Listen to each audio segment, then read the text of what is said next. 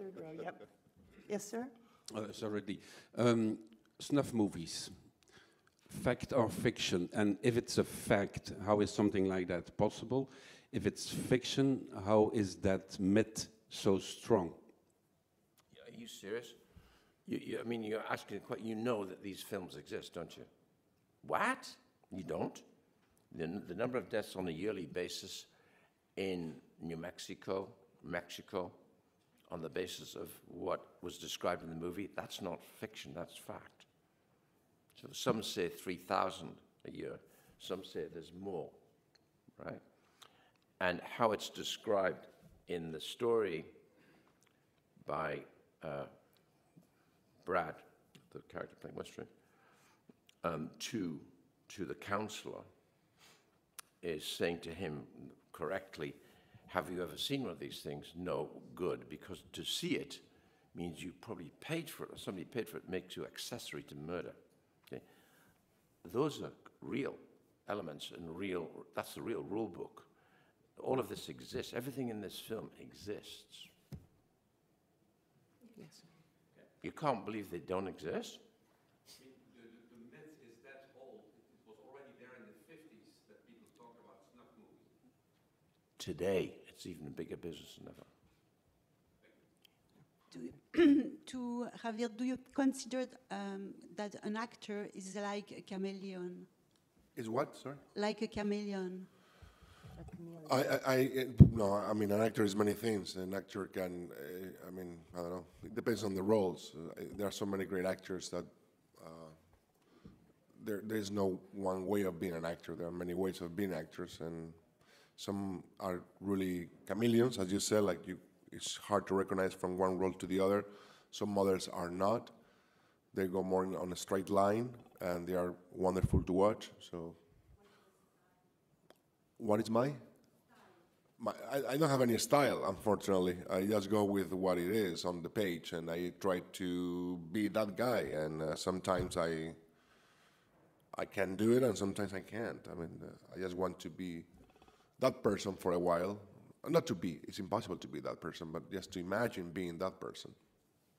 But most importantly, trying to make you believe that I am that person. Is that a hand up? Question for Sir Ridley. Did Cormac McCarthy interfere at all in the actual process of making the film? Sorry, it's a bit boomy.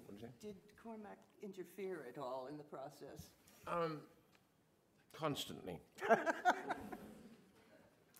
But it was a challenge because I thought he'd come for a week. He was there for the entire period. So it kind of was amusing. But to have him hanging around like that was great.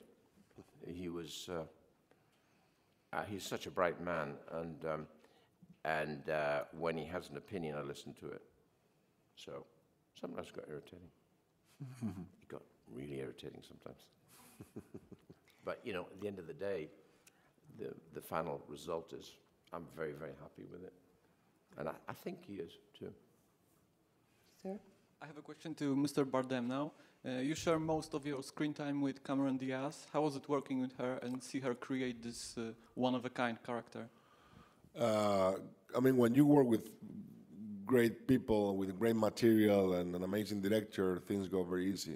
It's, as you said, you go there and proceed, and things evolve naturally. It was easy and fun, and I think you're right. I think she does an amazing job with a role that maybe we haven't seen her doing so often, and it's a challenging role for any actress. And I guess she was very well protected by Mr. Scott, in the sense that it's a leap of faith that we all had to do, and we did, and he took very good care of us. So I don't know, I haven't talked to her, but I'm sure she should be very proud of what she's done. She's very scary. I thought it was very brave of her to put herself in that with you. No, I think actors, good actors, are constantly looking for a different path, a different story, a different, platform, whatever you want to call it. They're always looking for a different character. So when something like that comes up, you grab for it, you go for it. chap at the back again, yes? That means, Mr. Bardem, you're a great actor, but I think you are better when you're bad. I mean, when you play a villain. Well, Do you think the villains, they are more how many times interesting? you seen me being good? Do you think the villains, they're more interesting? You didn't answer. How many times you saw me being good? Beautiful. The scene inside, Before Night Falls. I think it's pretty good movies. So villains, they're more interesting characters than... No, characters are interesting or not interesting. I don't care if they are rude or bad or mean or good or, I mean,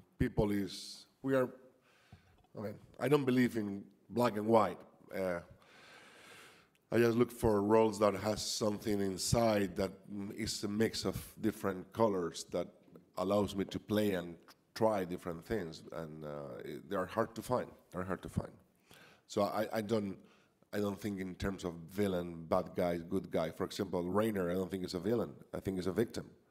I think he's a very lost sheep, in all this journey. He pretends and he talks a lot about many things, but he doesn't know shit about anything, and he's lost, and he's killed by that because he's naive. I won't call that a villain. I will call that a victim. And that's why I was drawn into it.